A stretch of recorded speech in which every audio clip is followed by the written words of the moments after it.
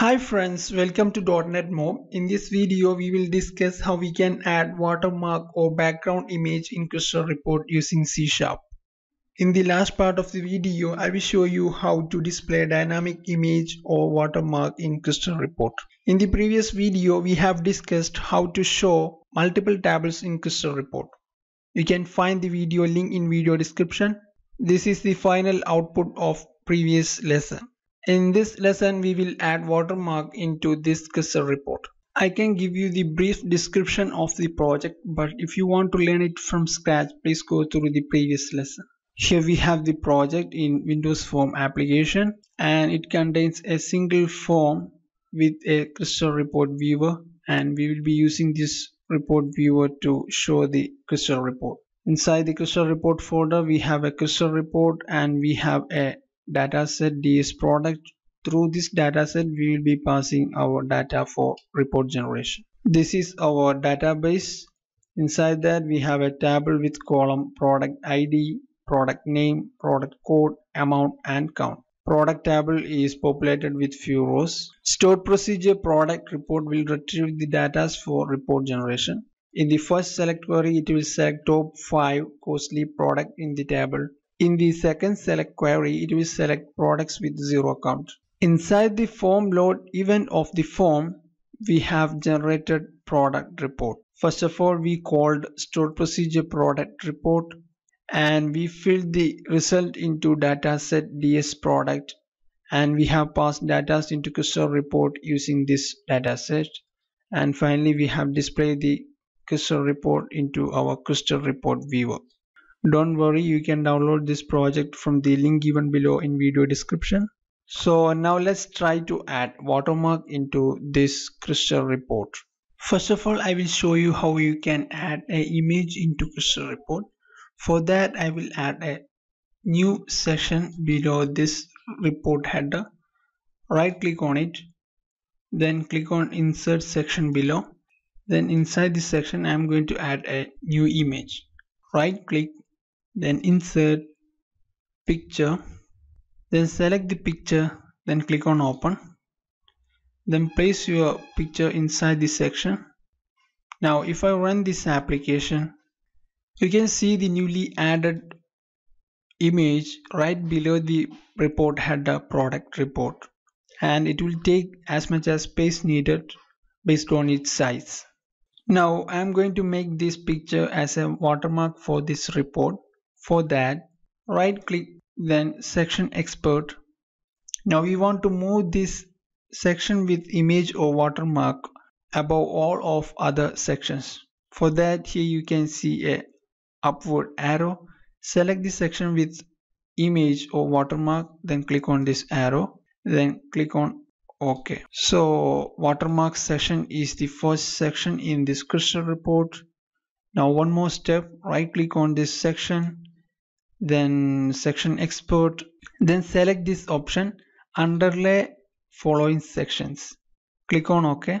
Now let me run this application. So here you can see the image as a watermark for this report. In order to fit this watermark into your report, you can adjust width and height of the report based on the page size, or you can edit this image in photo editing softwares like Photoshop according to the page size. To see the page size, right click, then go to design, then page setup. Then you can see page options. From this drop down, you can select the size of the page in your report. If you select A4, you can see width and height of the page, and according to these measures, you can edit your watermark. For now, I will select A4, click on OK. Now I will show you a limitation of Crystal report watermark. If I add lines into report header B section here,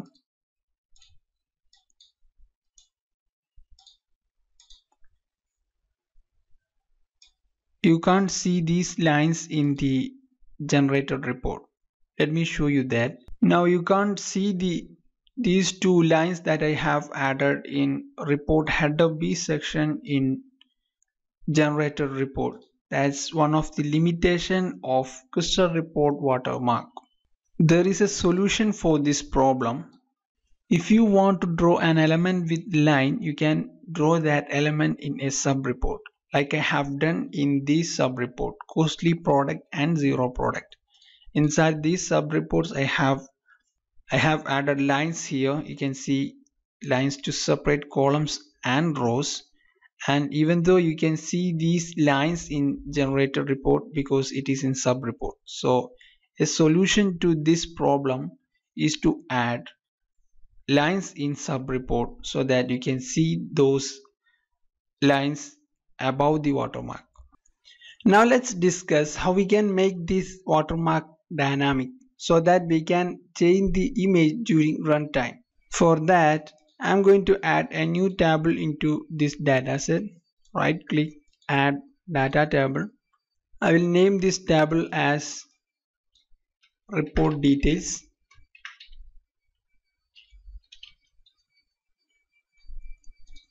Let me add one column, watermark path. Now save this dataset, then back to the crystal report, then expand data fields in field explorer, right click on it, then data expert, expand project data ADO.NET datasets, then include this newly added report details table into our report. Click on OK. Click on OK.